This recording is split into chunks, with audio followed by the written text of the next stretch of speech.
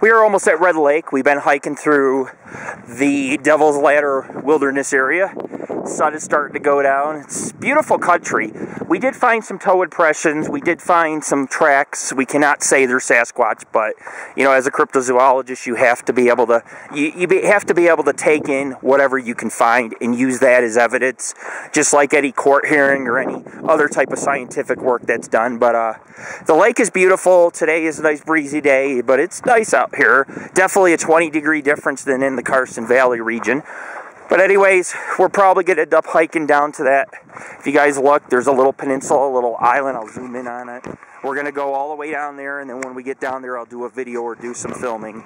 But we heard something up in the woods, particularly on the right-hand side where it goes up into, you know, at least, I mean, to this right side, if you were to go climb up here, it'd be about 100 miles, 200 miles of mountains and wilderness. So we heard something up there. I heard it too. I don't know if it was Bigfoot coming down to check us out or a mountain lion stalking us, but he's a very curious type of creature. So, you know, it could be him. It might not be him. I see a car pulling up near that island.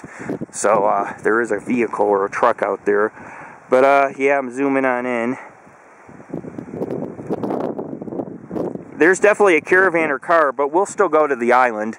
I am armed with a shotgun right now, so since our incident that happened 2 weeks ago, we just can't take any careless or reckless type of risk.